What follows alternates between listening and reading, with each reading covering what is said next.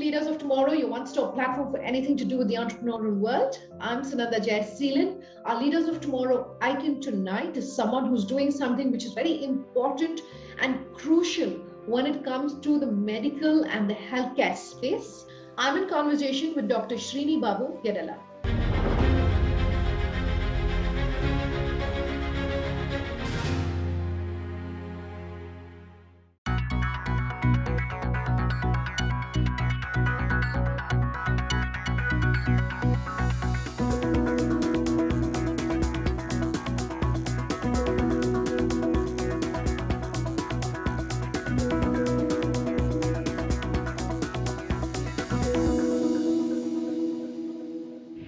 Dr. Gedela, good having you here on the show.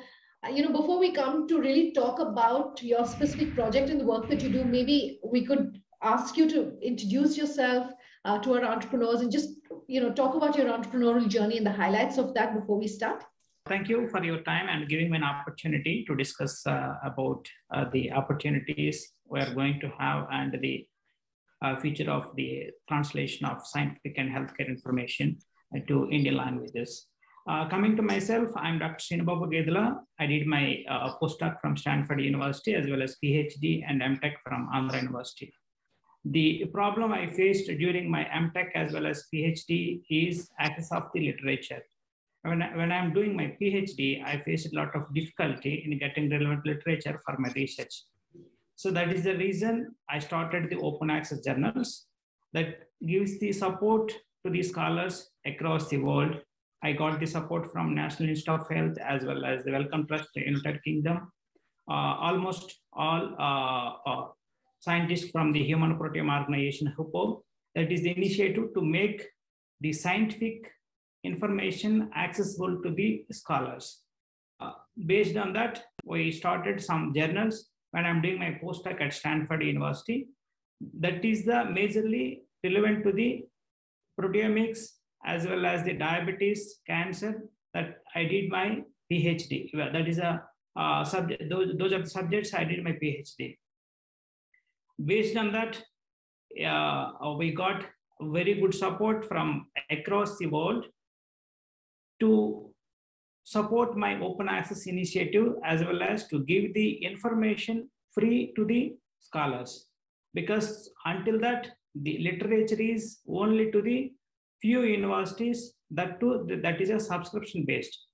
As a young scholars at the time in 2006, 2007, to pay the public articles access, that is to access each article, that is, the cost is approximately $50 to $60.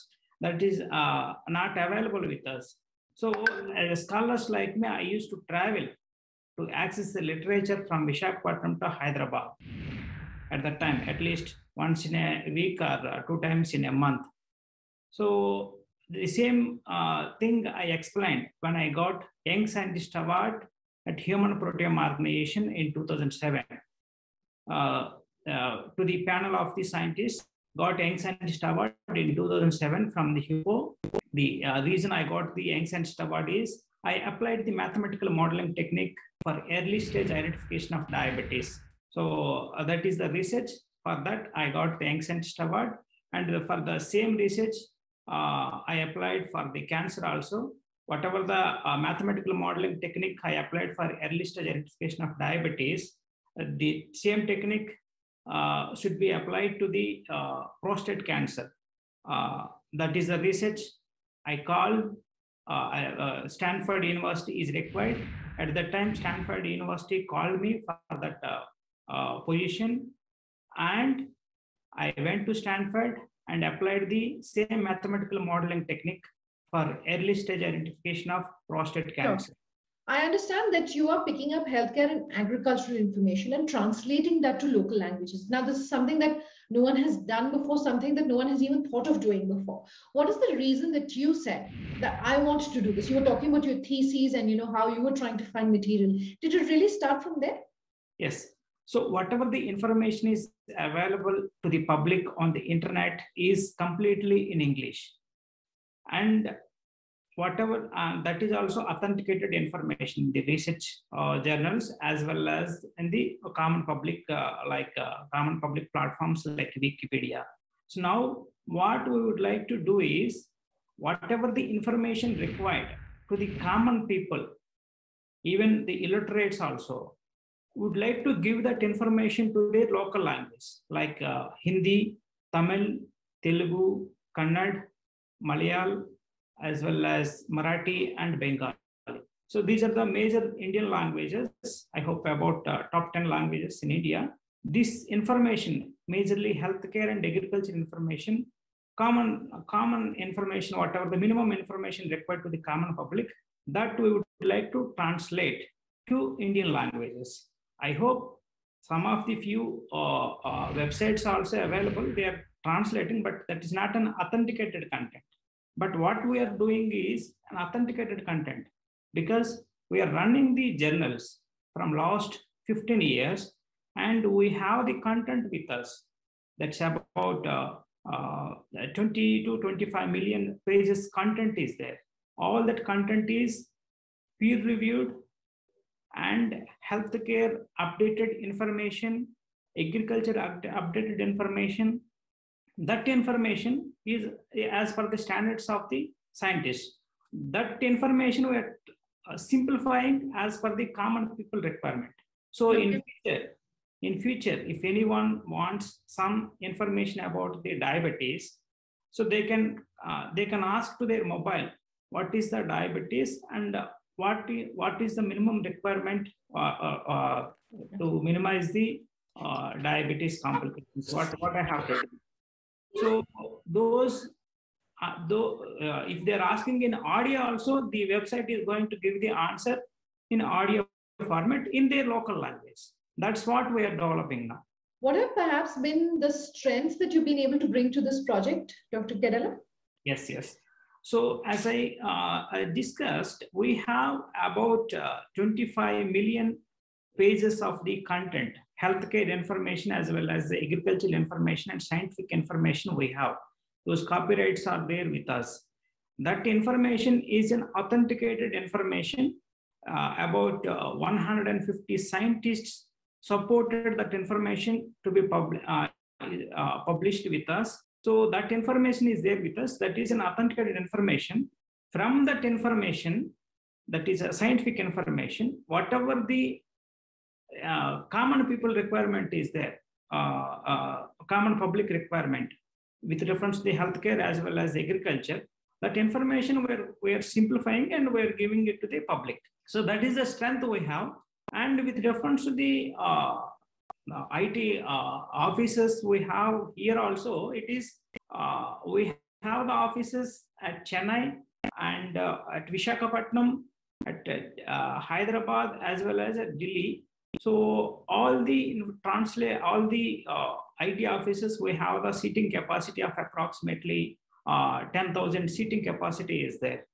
And we are establishing our offices across all cities in future also, like Noida and Bhopal and Varisha. So all there we are establishing. So this is an additional strength we have, and the manpower, whatever the local manpower is required, that is also we already recruited about 20 to 25%. So the remaining we are going to do it over a period of time. Could you talk to us about any support that you're perhaps receiving, from the government, whether the central government or the state government, when it comes to a project which is so critical and time consuming, and there's just so much that goes into it? So are you getting any sort of government support? So far, there is no direct support, but we got a number of seats allotments with reference to the IT business promotion scheme of the government of India. Through that scheme, we are going to provide about 6,000 employment in next 3 to 4 years. So that is the only support we got from the Government of India, Ministry of Information Technology, IT and Communications Department. So under that scheme, that is monitored by Software Technology Parks of India, we are creating the additional employment and that to the rural people. And that we want, because the once the information is translated to the other languages, we need some review of that information also. Apart from the scientists as well as the doctor's verification, we need some sort of review is required. For that, we need a local language graduates, like rural people. So based on that, we got some support from the government of India to create the employment. That is the only support we got, but sure, we are expecting the additional support in future with reference to this information translation, because it is an important project is required to India as well as to the respective state governments. I'm going to slip into a short break. On that note, Dr. Gedela, we're back in just a moment.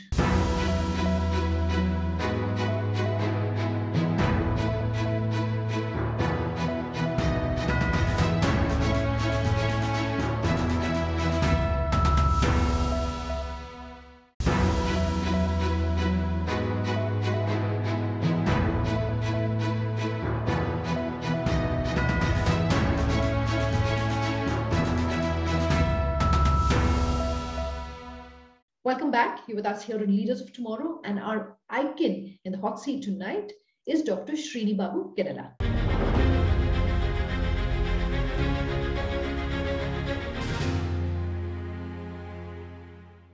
I must ask, what's the sort of business model or the revenue model or the return in investment perhaps that you're seeing on a project like this? So the ROI is majorly based on the advertisements as well as some third-party support systems to the local hospitals as well as the agriculture related information. So okay, that is the only thing. The so far ROI is from the advertisement only. Like it is going to be the local Google. So I repeat, it is going to be the local Google, because the Google is only to the up to English information, but ours is a local language information that is only to specific to the healthcare as well as the agriculture. And whatever the information is available in the Google is anyone can publish, but whatever the information is available with us is an authenticated, copyrighted information, and it is authorized by the global level scientists as well as the doctors and healthcare and agriculture professionals. So this is only the advertisement. It's like a Google, local Google. You know, you were talking about people in rural India and why this project is so critical for that. But a second part of that question that I want to ask you is, how critical perhaps is this project in translating really of these documents and this information as far as rural employment is concerned? Yes. So as I discussed, whatever the employment we are going to create, the projected employment is about 40,000 to 50,000, is all to the local graduates, especially to the local language, who has some knowledge on the local language, like Hindi or Telugu or Marathi or any other local language. Respective states we're translating the healthcare as well as the agricultural information. So this is an additional advantage to the respective state where we are going to establish the additional offices. We are giving the employment to the rural people. Rural people, they have a very good knowledge on the local language. So we're recruiting them with salary of the cities like people, or it is going to be more. So this is going to be add-on value to the governments who are going to support to us in future with reference to their particular language translation. Of course, partially, as I discussed, partially supported by the government of India, up to 6,000 seats. We are expecting a little bit more from the state governments, where we are going to establish the additional offices at their respective states for translation of this healthcare as well as the agriculture information to their language. I'm curious to understand, given what I can only assume are the complexities when it comes to a project of this kind. Is anyone anywhere in the world doing anything of this sort, Dr. Gedela? So far, one Chinese firm has done.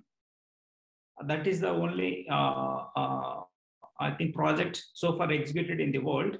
There is no other people are there, because to do this type of project, they have to have a authenticated information. So far, very few publishers are there in the scientific as well as the healthcare information. Very few publishers are there. Those publishers are well established, old publisher, but theirs is a subscription based. But very few people are there in the open access category like us. We established about 15 years back. So that is the reason so far this type of project was not done by anyone in the world. We are the only people after the Chinese. Of course, we did few content translation in other foreign languages like Germany, Japan, Korea, other languages also we did about 3 years back. Now we are doing in India, because at that time, the Indian languages usage is not that much. Like the German people as well as the Japan and Spanish people. So now the Indian users are more. That is the reason we started in India also. If the information is available in the local language, then the understanding capacity is also going to be more. That is the one of the reason. If you check any of the high technical people originates from Korea or German or China or Japan, their technical skills are more compared to the others, because their studies are in their own language. So if you're able to understand the content and in their mother language, then it is easy to grasp the technicality involved in it. So similarly, if the same information, whatever the technical as well as the scientific healthcare information is there with us, if you're translating to the local languages, it is going to be useful to entire India. Of course, recently, Government of India also announced the technical education is going to be in the local languages. For them also, it is going to be useful. What are the projects we are initiating now? As we are winding down today's interview, the biggest opportunities and the biggest challenges that you have seen during your professional career, just talking specifically about this project, what can you tell us? My advice to the users as well as the watching people is try to understand what you are reading. If the information is there in your own language, then your understanding capacity is more. So whatever the project we're initiating, it is going to be the game changer to the countries like in India. And Government of India also is recognizing the importance of local languages. So that is the reason some of the recently AICTE gave permission to some of the engineering colleges as well as some other technical colleges to start the technical courses in local languages. So for them, this project is going to be useful, as well as to the common people or common public. The information what we are giving in the audio format as well as in the text format.